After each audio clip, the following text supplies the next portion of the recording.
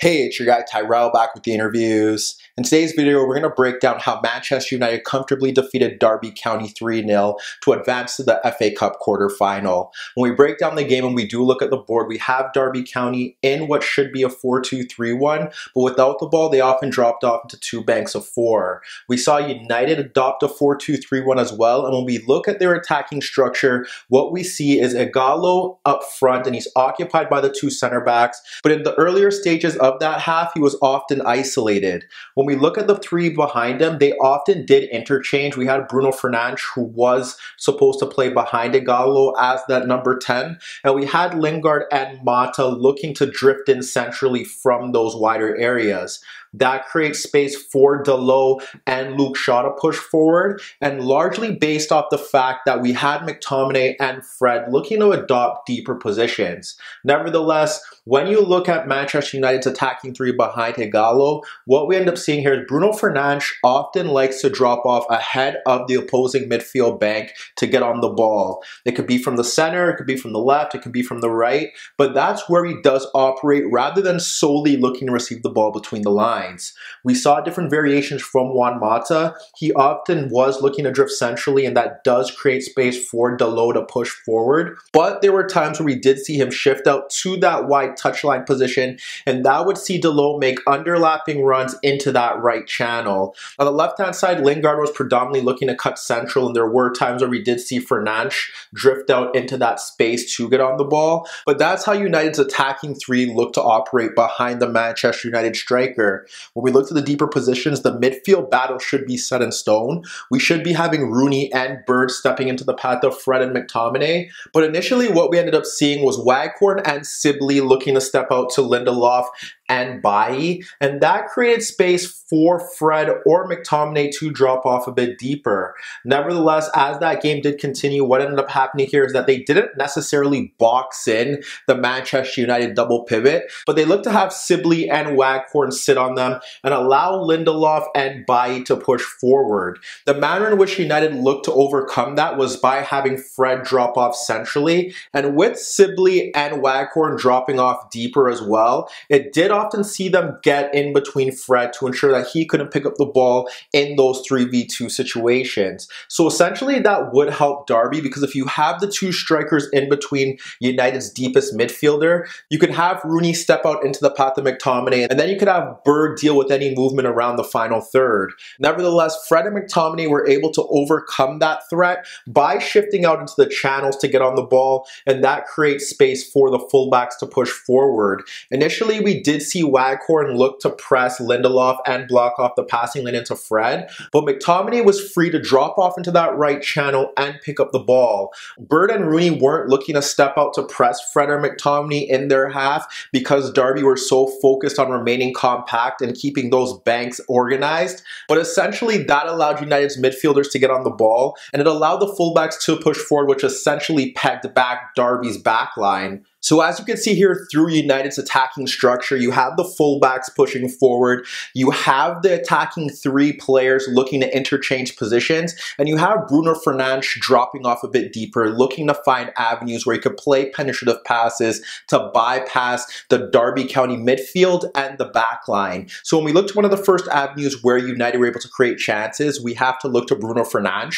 We ended up seeing him shift out to that left channel ahead of Bogle to receive a pass from Fred, and from there he locates the underlapping run of Luke Shaw, and he plays a reverse pass that bypasses Bogle and Knight for Luke Shaw in half space, but his pullback was cleared by Evans. And shortly after that, we saw Fernandes shift out into that zone once again, this time splitting Waghorn and Knight and finding Juan Mata at the edge of the box ahead of Bogle and Rooney, but Mata can only fire a tame effort on goal. When we look to another avenue in which United were able to get him beyond that Derby County backline, it stemmed through space behind Lowe, and what we ended up seeing here initially was Forsyth trying to clear the ball into Sibley, but Fred did step in, and when Fred holds off Sibley, ends up poking the ball to Juan Mata, and when Mata holds off Sibley, what he's able to do is he plays the ball around Lowe into that right channel as he locates Bruno Fernandes running off Wayne Rooney to receive the ball in that channel. However, when Bruno Fernandes picks up that ball in that right channel. His cross is overhit and it ends up falling to McTominay,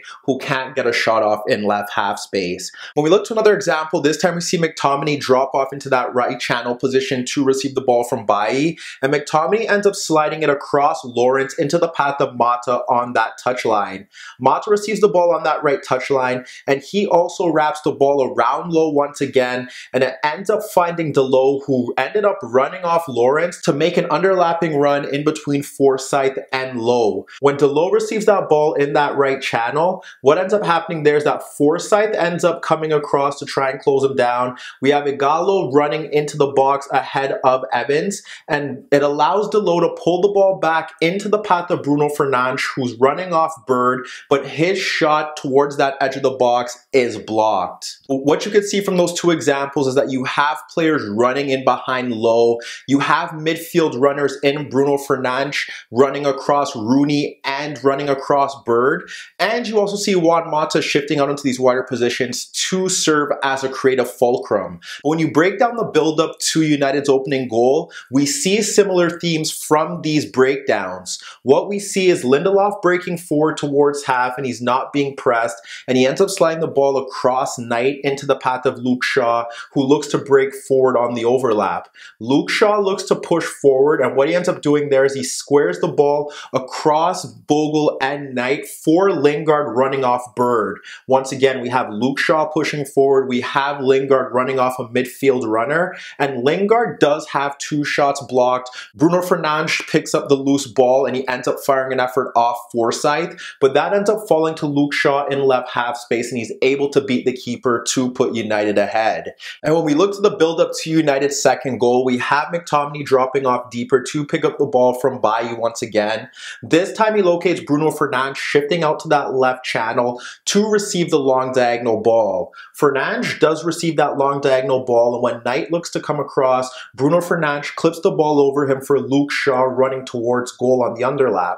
You have Luke Shaw running at Bogle, and before Knight could come across to apply some pressure, we end up seeing Shaw split Rooney and Bird to find Ighalo ahead of Lowe and Forsyth, and Ighalo is able to bully both of those defenders away and fire a low effort past the keeper. But as you can see in that build-up once again, McTominay dropping off into that right channel, no pressure. Bruno Fernandes shifting out into that left channel, and when he does shift out into that left channel, you have the overlapping run of Shaw, you have Bird and Rooney being bisected, and now you have Ighalo finally receiving service, and he makes no mistake. So when we look to the second half, we did see a brief fight back from Derby County, and they were able to exploit United's defense by playing diagonal balls out into that left channel. Initially, we had Rooney clip a diagonal ball over Lingard for Bogle pushing forward, and with Lingard looking to retreat, we had Bogle deliver a cross around Lingard, Shaw, and the center backs for Waghorn, making a darting run between the center backs,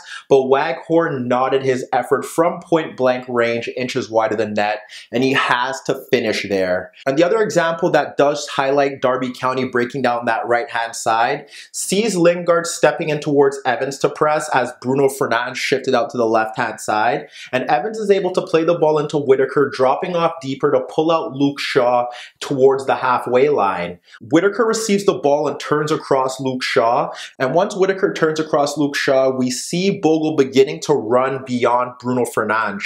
What ends up happening there is that Whittaker is still tracked by Shaw, and once McTominay steps forward, we end up seeing Whittaker split McTominay and Shaw to play the ball into Bogle, breaking freely down that right channel. However, when Bogle gets into that position, he plays a heavy cross to the opposite side of the pitch, and the play ends up dying out there. However, United were able to gain control following those two nervy moments, and once again it stemmed through Bruno Fernandes.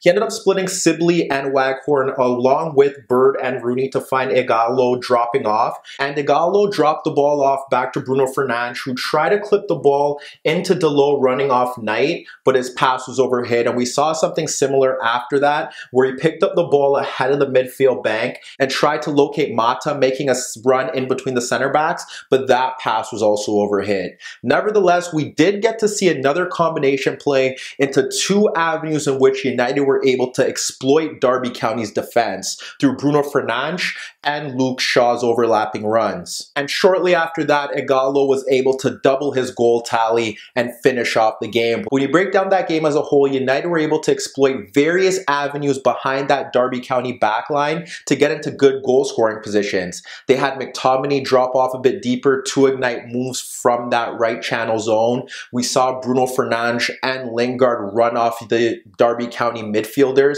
We had Luke Shaw making overlapping runs into advanced positions. And whenever they got the ball to Ighalo in and around the box, he proved to be a legitimate goal scoring threat. And that is why United deserved to advance to the FA Cup quarterfinal, and frankly could prove to be a threat if they get Paul Pogba back in a midfield with Bruno Fernandes, who once again dictated the tempo of the game and created the best chances when he dropped off ahead of the opposing side's midfield bank. But let me know what you guys think. Are Manchester United in a good position to win the FA Cup? And with Paul Pogba back, do you think that this midfield can help them finish in the top 4? Meet me in the comments below. Don't forget I upload videos every day, and don't forget to subscribe to my channel. And once again, if you like this video, make sure to give it a thumbs up. And that was your daily dose of the interviews. Hi everybody, thanks for watching, and subscribe here for your latest tactical analysis and daily commentary on the interview show. And if that wasn't enough, don't forget you could find more organic, unfiltered soccer/football analysis on the Interviews podcast, the best soccer/football podcast in the world, available on iTunes, Spotify, iHeartRadio, Spreaker, and any Android apps on your Android devices.